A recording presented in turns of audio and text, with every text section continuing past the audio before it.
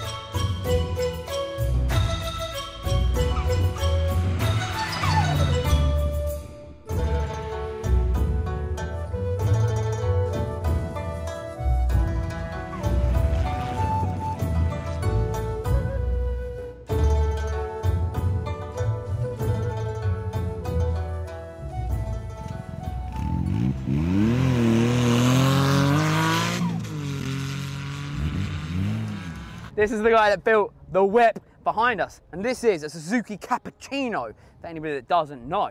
But this one is like a double espresso Suzuki Cappuccino. Do you like that shit? Look at that. I like that, that's original. Like that. So this is Lewis. Lewis, hello. Cheers everyone. for, I was going to say coming on the channel, but we're here at a track day, so it's kind of... Technically, welcome back to the channel. He's on here regularly. I'm going to grab the camera now, we're going to have a proper walk around it. Yeah, So, let's have a look. Let's do it. So Lou, tell the people out there, what is this thing? What have you done to it? Let's have a look around it while we talk. Oh, I don't know really well.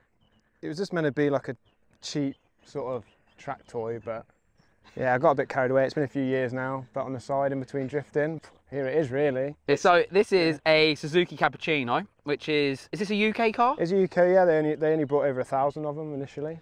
A lot of them over here now are imports and stuff like that, but yeah, it's the original UK car, so completely rotten as you'd expect. So, I mean, from the factory they leaked the whole roof design. So it's got a pretty trick roof.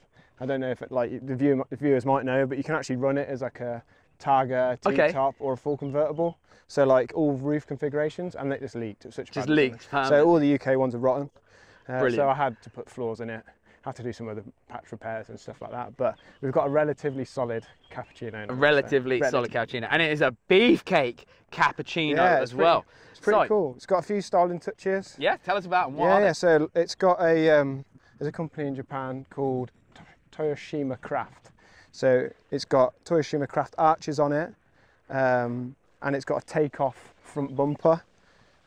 So that's as far as kit's concerned, and some skirts from an FD RX-7 that I had just lying around that I cut down and managed to get fit. But I think the most stand-up point is the wheels, really. Like the wheels are awesome. The wheels are cool. So what sizes? Obviously these are Volk T37s for any of the newbies out there that don't know their wheel game just yet. These are the goat of the wheel industry, in my opinion. So these originally I bought for my A86 Corolla.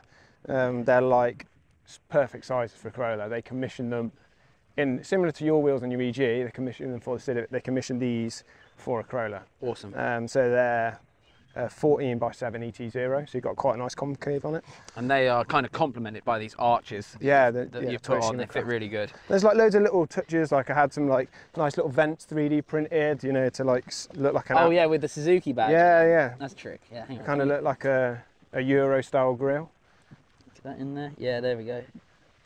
Yeah, I love that. That's really cool. Yeah, and like JDM, like side repeaters, just little things like that, which unless you own the Cappuccino, you probably wouldn't even notice. Yeah.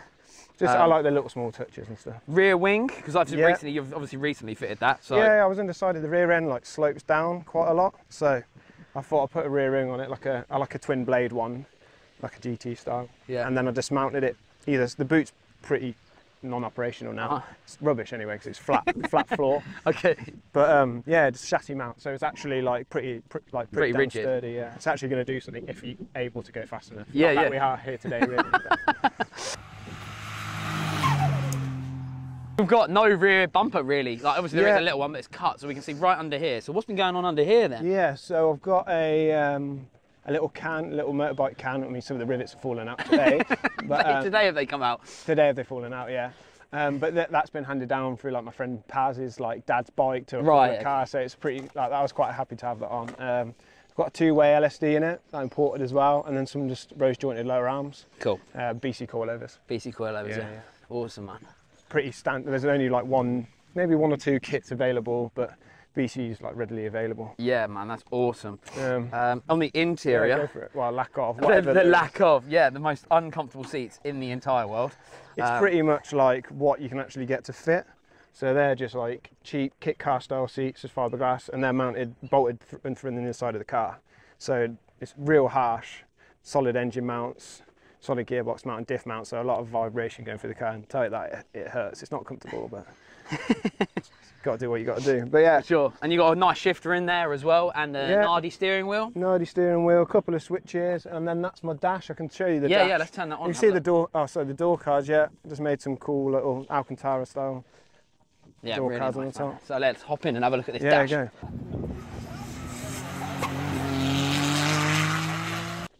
So that's my dash and ECU combined. As you can see, it's nice and hot because we've just got off and my fan's broken. So yeah, ECU and dash integrated.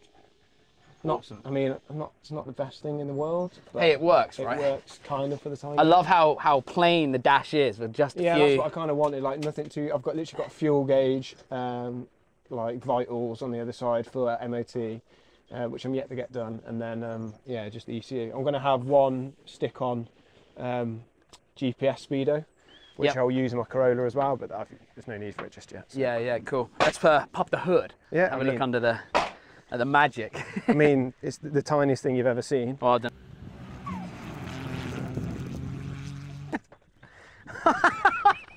Oh my god, it is so small. So as you can see, well, that's what she said. Oh, look at that oil cap though. I know, yeah. Would you believe it? So for the people out there that are completely oblivious to these cars, like what engine size is this? So it's a Kai car, which for this age, I mean, it did vary a little bit. For this age of Kai car, it had to have a 660cc engine. So some of them had 4-cylinder 660. Most of them had 3 cylinders. This sort of area, a lot of them turbocharged.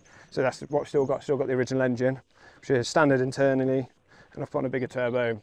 Some injectors. What size turbo are you running on this? This is pathetically small. This is a Garrett GT12 turbo. So it's tiny. I'm having, like you say, you know this yourself, but I'm having a few issues with it at the moment. I think I'm going to fit a tubular manifold because I managed to use the original cast one. Okay, yeah. I don't think it flows well enough. Yeah. So I'm having a few I have to just literally let people know as well. This car was finished, yesterday for today's track day? Yeah. And you built this pretty much ground up all yourself. Yeah, I've had it literally done to a bare shell because of all the rust and stuff like that.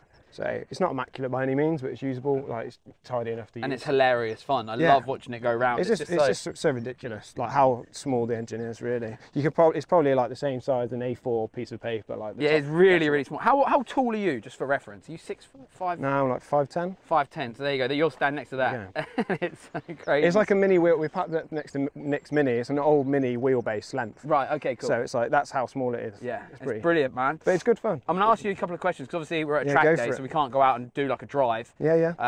But like, why one of these? What was the what made you go, John, I'm gonna go spunk a load of money on a Cappuccino? I had MX-5, and I mean they're great cars, but I want to set something a bit different. Like suspension wise, it's double wishbone suspension, so it's like similar sort of suspension design to MX-5. It's lighter than an MX-5, like because it's a convertible, all the weights are in the sill, all the strength, so like the weights low down in the car.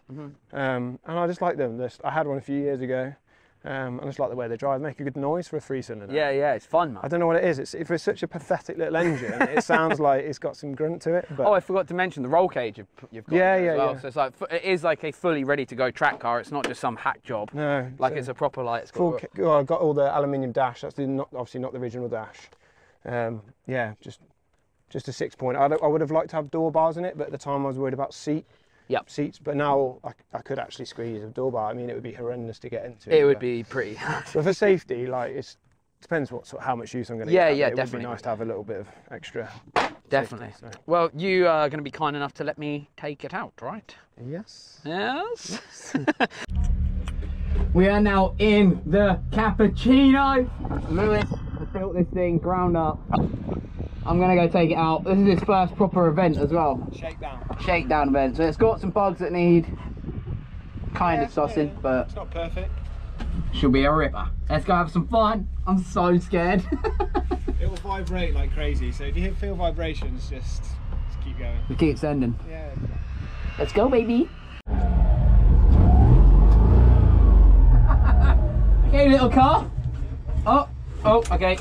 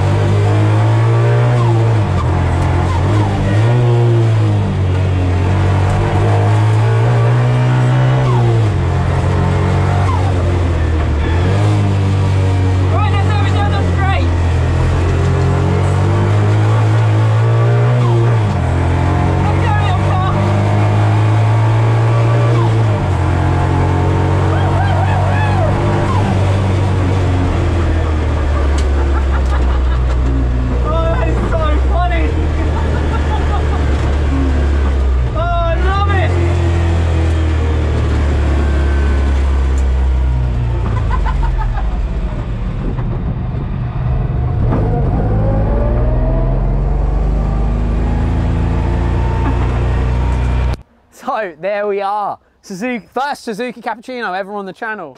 First key car, I think, ever. Kai, Lewis? Whatever.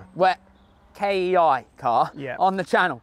And it's so cool that I got to take it round track. I hope you liked the little lap I got to do in it. I didn't set a very good time, but first time ever driving it. So I think I did okay. Super fun. It's so much fun to throw it around. The back end well, it feels like it steps out loads. Lewis told me it looked like it was like it definitely felt like it was like having it large, but it was so much fun. I think the main thing is I come off track just beaming. I was like, man, this is so good. So I think Lewis has built an amazing little car. I can't wait to see it in its final form, I guess, once he's got all the little niggles straightened out. But huge amount of fun. It looks so cool, and I really hope you guys have liked it too. Please make sure you hit subscribe. Check out the channel members page for some exclusive content, and I'll see you again in the next video. Peace. Let's go do more driving, boys. Let's go. Sick.